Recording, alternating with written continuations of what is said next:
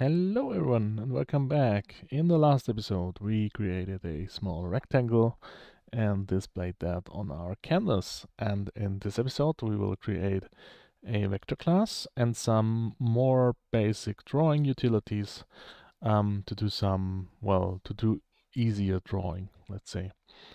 Okay, then let's jump back to Visual Studio, and here I'm first going to create a new vector class.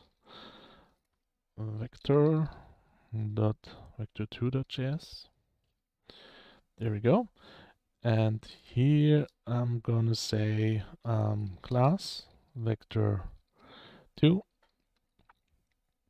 This vector2 will have a this vector2 will have a constructor, and with the x and y component, and I'm also setting this x and y here. There we go. Then we have some methods. The first one will be normalize. Well, actually, I'm gonna write them down now. Then I'm gonna fill it after. Get normal. Then we have a dot function and a log function, and also a static function, which is called 0. And this one will return a new vector2, so a 0 vector. Alright, the log function will have a console.log with vector2. Vector2. No. Come on. Vector2. There we go. And the x component and the y component. Then the dot function, this one will have a vector. Here we return the y, the x times the vec dot x plus this dot y plus vec dot y.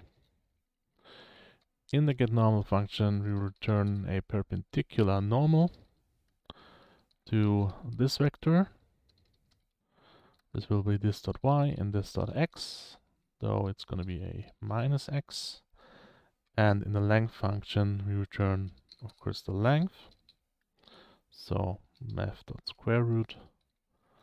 And this will be this dot x times this dot x plus this dot y times this dot y. Alright, and then in the normalize function, we're gonna retrieve the length. So list.length. Right, then we're gonna divide our components, x divided by length and y divided by length. There we go. And here you can see our vector should not get 0, and if so, we're gonna run into a problem. But I don't think a vector will be 0, at least in this tutorial series. Maybe. Okay, then we need to add some global functions. The first one will be add, which will get a vector A and a vector B. Then we have a function called sub for subtract. This one also will have a vector A and a vector B. And then we have a function scale. This one also will have a vector A, well, not a vector A, but a vector and a scalar value as a parameter. Okay. Let's start with the scalar. With the scale function. Here we're gonna return a new vector. And we're gonna scale the x and the y value with the scalar value. There we go. Then in the subfunction, we return also a new vector. And this time it will be vec a dot x minus vec b dot x and vec a dot y minus vec b dot y. Okay, and the same thing for the add function, but with a plus sign. So actually I think I can just copy this one, paste it in there, change it to a plus sign. And there we go, that's our vector class. Seems right, I guess. Yeah, I think we're gonna notice anyway if I made a mistake. Yeah, let's jump to the main HTML because I want to change something there, and that's right here. I want to pass in a vector instead of just X components. So I'm going to say new vector. I'm going to copy this one and paste it in there. All right, then of course I need to add that script too. And this one will be vector2.js. Okay, and then we have, I think, everything in our main HTML. And now we are creating another class, which is called drawUtils.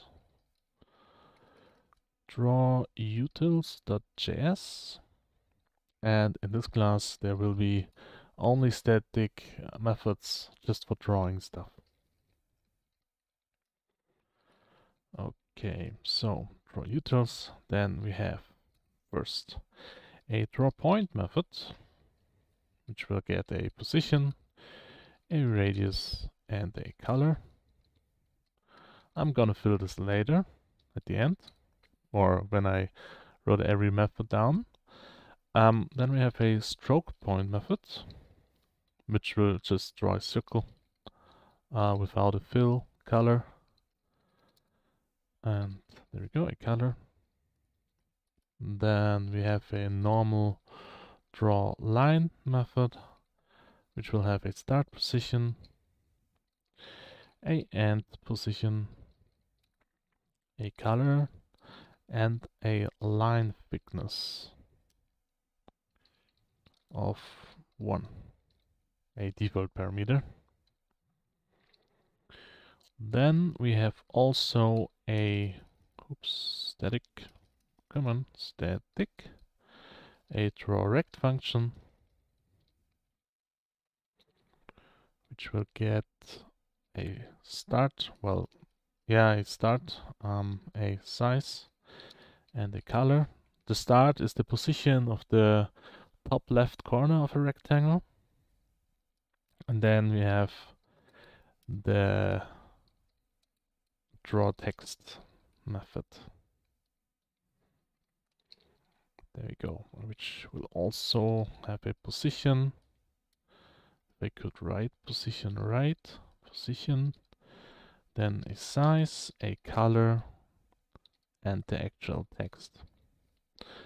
Okay, then I'm gonna start with the drawText method. Here we get CTX. CTX, the canvas context, is already declared there as a global, so we have access to it. Yeah, and then I'm gonna say begin path. Then ctx.strokeStyle. Oh, sorry. No. I confused there something. Well, anyways, CTX node CSS matrix. Thank you. CTX.font. That's what I wanted to do. This will be a concatenation of size and pixel and Arial. Then we have a fill style. This will be the color. And then we have a fill text method with the text, the position, And that's it. All right, this is our draw text method. Then let's go to the draw rect. Pretty similar. Again, with the begin path, what I confused. And the other method. So then we need to, now we need to say stroke style, which will be the color. Then we have the actual rectangle. Here we draw the rectangle with the start.x, start.y, size.x, and size.y. Okay, then we say cdx.stroke and cdx.close path. Okay, now we can luckily copy some things here. I need to remove, of course, this one. And that's it, yeah. And here, before the, well, or below the begin path, I'm gonna say cdx.line width is the line thickness. Then I'm moving I guess the position to the start position at x and start position at y. Then I'm gonna say let's create a line to our end position x and end position y. And then I say the stroke style, I set the color of the line, and then I'm gonna say stroke, and I'm gonna reset our line width to 1 again. Alright, then I can copy this one again, paste it in here. I can remove the line, this one, the line width. Yeah, I don't need this one. Stroke style begin path. Here I'm just saying cdx.arc at the position x and position.y. Then of course we have a radius. This one will be 0, start angle. The end angle will be math.pi times 2. Counterclockwise, I guess that's yeah, let's say true. Doesn't matter really, I guess. Okay, and then we have the draw point, and I think that's almost the same like draw a stroke point, except here we have a fill style.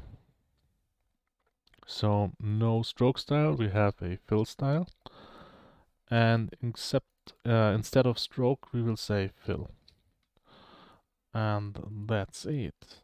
Oh, I misspelled this one, the position. Okay, this looks good. Just let me check if I did everything right. Seems like. Okay, and then I guess we can test that a little bit. I'm just gonna say here. Oh yeah, we need to add this class to our main HTML.